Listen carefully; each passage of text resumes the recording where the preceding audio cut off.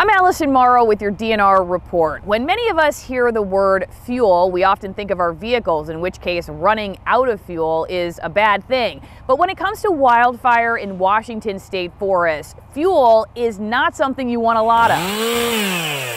And that's why the new Southeast Region Fuels Reduction Module is such an important group of people. You see, in forests like this one in the Teanaway, fire is an essential part of the ecosystem. If not fire adapted, maybe a fire dependent ecosystem. So it relies on having a fire regime to kind of exist and perpetuate itself. However, over the decades, wildfires have been put out in order to protect property and people. That, however, has created a buildup of what's called fuel. Looks almost like a wall of brush and branches. And if you look this way, you know, you can look and you can see a couple, I don't know, 100, 200 yards down that direction. We'll come through with saws and cut it up to about shoulder height. We find that's pretty safe. So, you know, you can imagine this was a, pretty limby tree.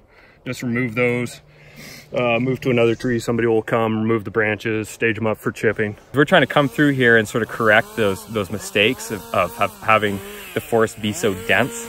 And we're trying to open it up and make it more resilient to fire, right? So that when that fire does happen, it's going to be easier for us to manage. Both of the men that you see in this video are wildfire fighters. If we put in the work now, when we show up on scene, we're going to be able to engage more confidently, more comfortably, more safety, because our number one priority is our own safety. Before the creation of the fuels module, this work was often done by seasonal wildfire fighters when they weren't fighting fire and had some time off. And the crew tells me they've treated more than 10 times the forest acres they've been able to treat in the past before the fuels module was created. When we can make the human communities more resilient to fire, and at the same time help out the landscape, right?